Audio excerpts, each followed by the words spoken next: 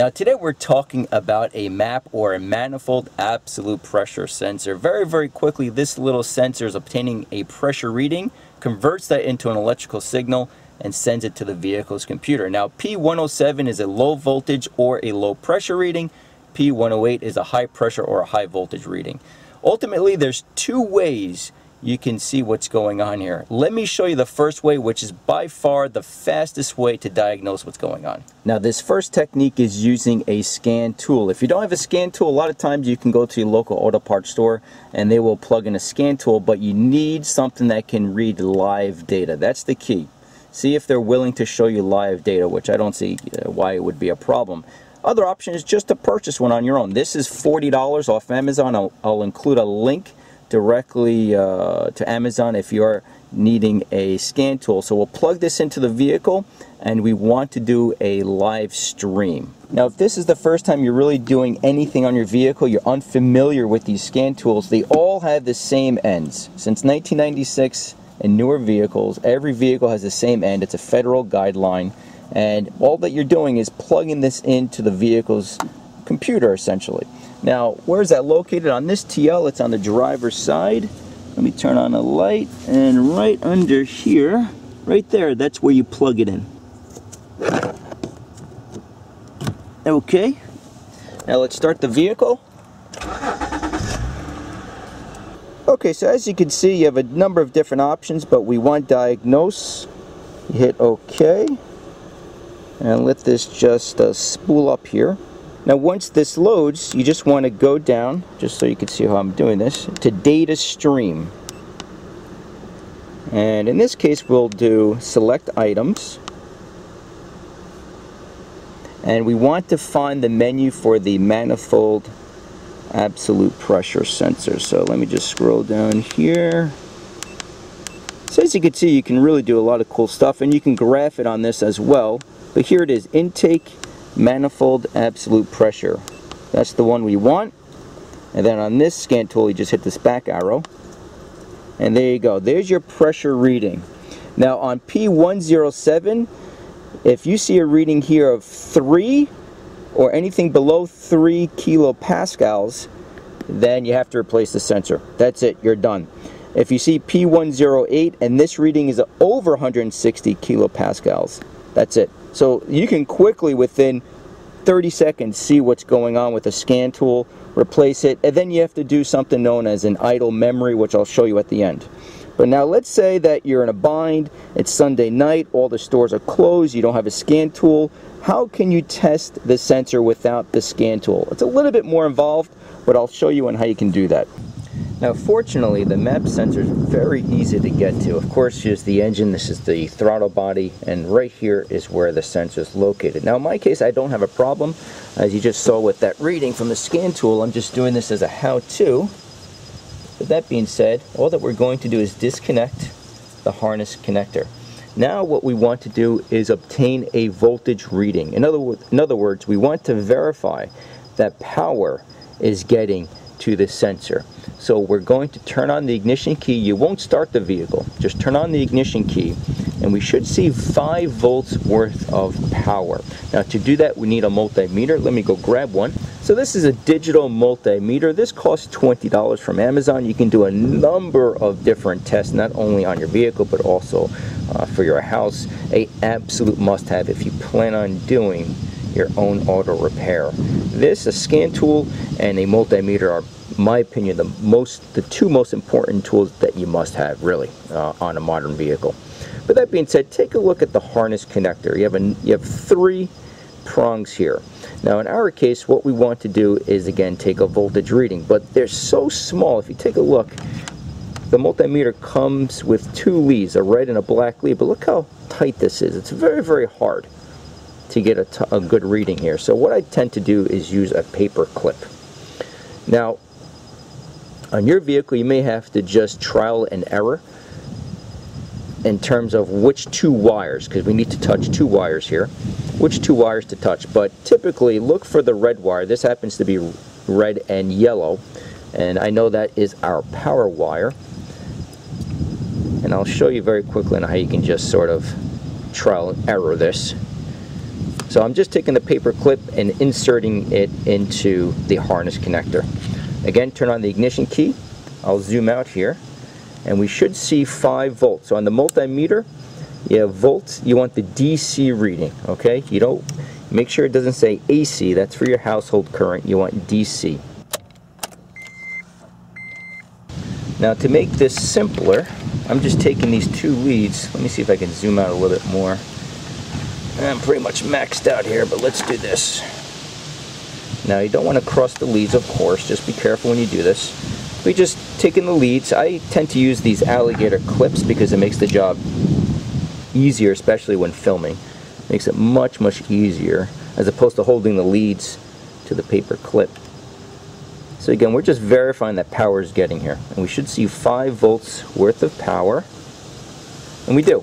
So that verifies that power is getting to this harness connector. Now if you don't see a reading here, then you have a break from this wire to the vehicle's computer. It could be the PCM, which is the power control module, but nonetheless you most likely won't have a problem here on a modern vehicle. The wiring tends to be quite excellent. But let's say you're not sure which wires to touch. If I just remove this one, as you can see, there goes away the reading, and touch the middle one, you don't have anything, okay? Now I'm not sure if you could see that on the multimeter, it's reading in millivolts. That's a very small amount of power. But once we touch this one, it's a volts reading. Let me just zoom in. I'm not sure if you guys can pick that up. So again, volts, but if I disconnect this, take a look here. It's a millivolt reading.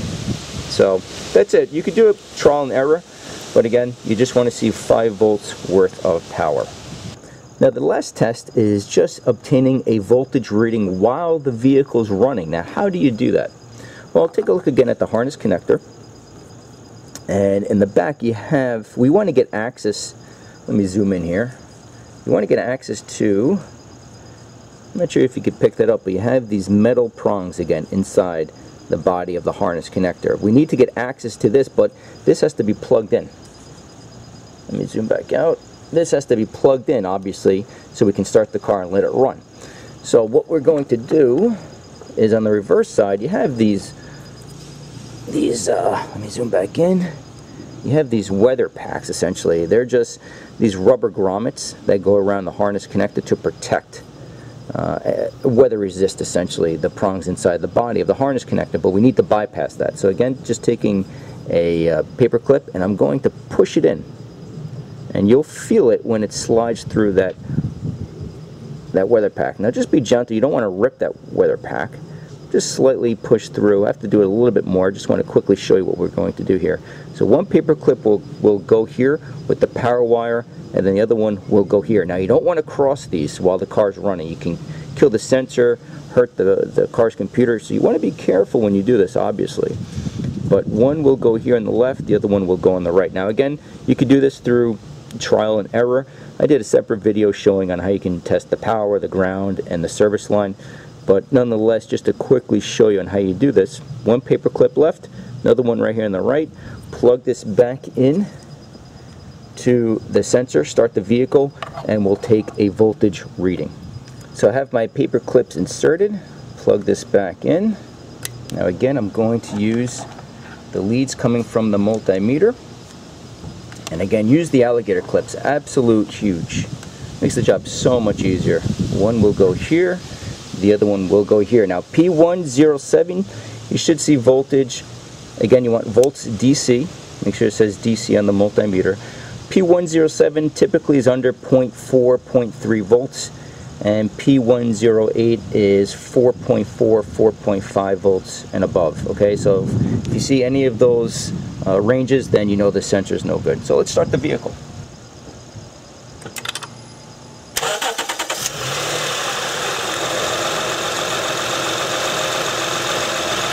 So as you can see, we're at roughly 4 volts, so this is working perfectly fine, this sensor. But that's how you can quickly test the sensor and verify that you have a problem. Sometimes you need to do this, especially if you have multiple engine codes. You have to start dicing out which one's really working right and not right. This is a way you can really do it at home. Quite easy to do. Just be careful when you set everything up. Again, you don't want to cross these lines. Now if you do need to replace the sensor, it's easy enough. And fortunately on this vehicle it's not too expensive. A new one is roughly $50. We did one on a Subaru last year and it was $300. So you know, they can be quite pricey, but on this Acura TL not too bad.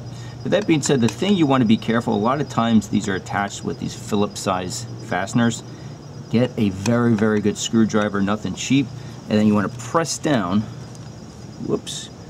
Press down. I have all my weight on this and I'm moving this, okay, with a lot of might. So make sure you put a lot of pressure on this because you don't want to strip this out. Then once you remove the fastener, you just pull this out, replace it with a new sensor, and then you have to do an idle memory reset. Let me show you on how you can do that. Now the idle learn procedure is quite simple. Make sure everything is off, the rear defroster, the blower motor, the lights, the radio, everything is completely off. You'll start the vehicle, and then you just want to hold the RPMs at 3,000 RPMs until the radiator fan kicks on, okay?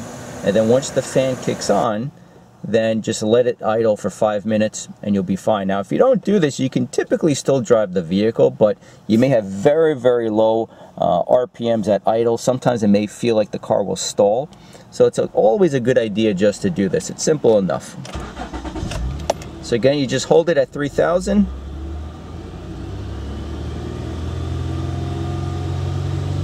And then once the radiator fan kicks on, just let it idle for 5 minutes and you'll be perfectly fine. The flip side that some people do is they'll turn on the air conditioner while the vehicle's idling for 5-10 minutes, and that also works, but nonetheless, it's always a good idea just to do this procedure. Okay, so that's all it takes to test and replace one of these sensors. As you can see, it's quite simple. Having that scan tool makes all the difference in the world. Invest in a scan tool and a multimeter. It will save you thousands and thousands of dollars over the long run. I kid you not. I have not been to a mechanic in well over 20 years, since I was in high school, and you will save a bundle of money. So that being said, make sure you also delete that code. With the scan tool, you can erase the code, do the idle reset.